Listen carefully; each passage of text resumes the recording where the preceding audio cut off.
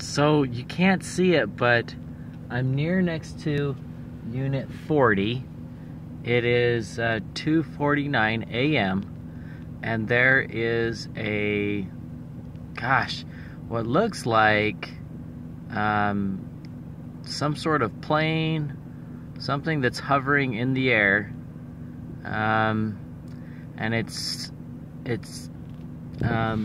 got the colors green, red, yellow, and they're circulating throughout this. I'm not sure if it's a planet or what, but I saw this when I was up at Lava Hot Springs, or Lava, and if you look really close and you look for a couple of minutes, what will happen is it'll shoot to the left, shoot back to the right, then go up, and then stay stationary.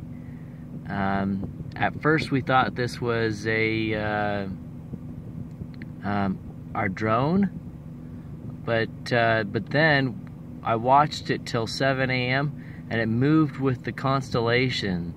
So I wonder if it's, I don't know how something can move that fast, but maybe my eyes are playing tricks on me.